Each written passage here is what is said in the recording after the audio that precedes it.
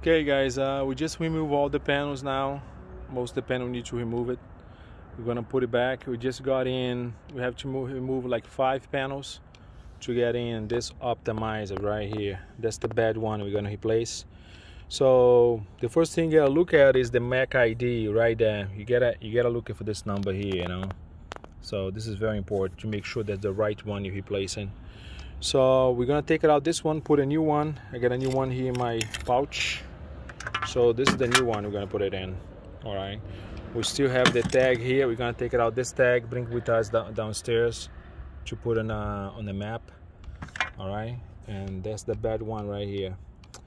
SolarEdge, they send this one here for free, and they pay us like $125 to change optimizer for the first one, and the second one they pay $25 to replace it. So of course it's gonna cost more money to replace, because no one gonna go in the roof for $125. That's impossible. So because it's a lot of work. Look how much panel you have to take it down to change one optimizer. All right, and plus you gotta put everything back again, you know. So as we're doing this thing, we're gonna take it out this one here, and then we're gonna move on to the top one over there in the corner, all the way over there in the corner. So it's a lot of work. All right, to remove the optimizer, I'm trying to make a video with one hand here and the videotape at the same time. So we take it out this screw here. It's really simple. Yeah, it's not easy to do with one hand.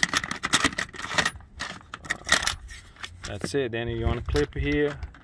You want to take this connection, the water disconnection here out, and you're gonna take another connection over there too out. Okay. All right, guys. We're gonna continue video here. So make sure after we're gonna start putting back everything together. I'm gonna see if we're gonna video for you guys too. Okay. Thank you.